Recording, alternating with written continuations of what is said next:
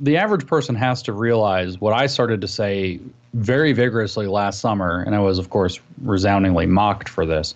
This isn't going to blow over.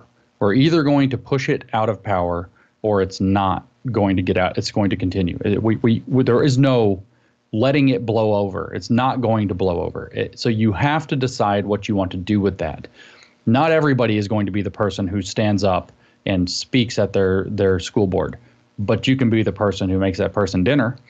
You know, not everybody is going to be the face. Not everybody's going to take the risk, but you can be the person who offers moral support, who, you know, creates that network. But the most important thing then for people to realize is, and this is a lesson that I learned watching people stand up to absurd COVID policy, is that courage begets courage and cowardice begets cowardice. It's a two-sided street or two-sided coin.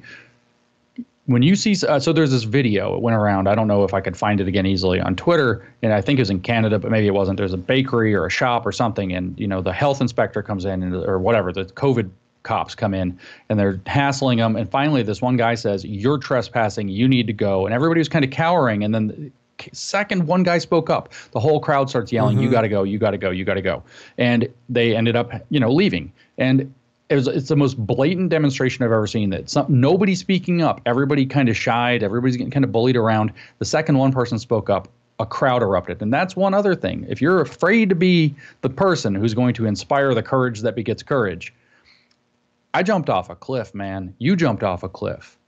We didn't know where we were going to land. Right now, if you jump off the edge, it's not a cliff, it's a stage, and there are hands ready to carry you. Yes. Right. And people need to understand that. The groundswell against critical race theory, it's the biggest trend on Twitter right now, as we were just saying a minute ago, as the time of the taping.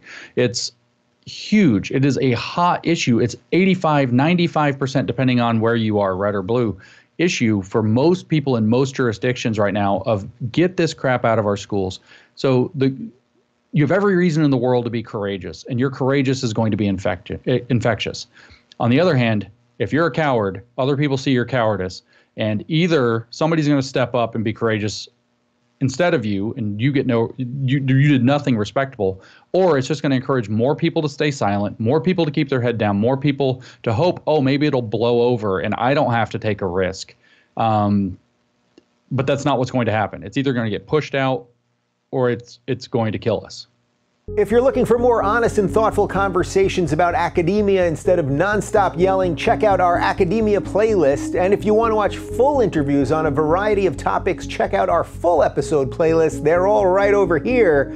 And to get notified of all future videos, be sure to subscribe and click the notification bell.